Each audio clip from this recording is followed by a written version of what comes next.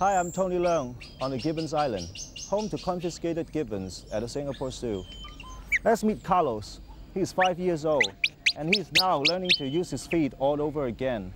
As a baby, Carlos was captured in the jungle of the Southeast Asia. His parents were killed. Sold as a pet, he suffered in small cages and lost his ability to move. Traumatic for a species that love to fly from trunk to trunk. High demand for baby gibbons as pets, together with habitat destruction, has left them highly endangered. Carlos is now under the care of the Singapore Zoo. Today, he's a little more confident and can move his legs slowly. Please help the cause of gibbons before it's too late. If you know anyone who is fascinated by the ideas of having gibbons as pets, tell them Carlos' story.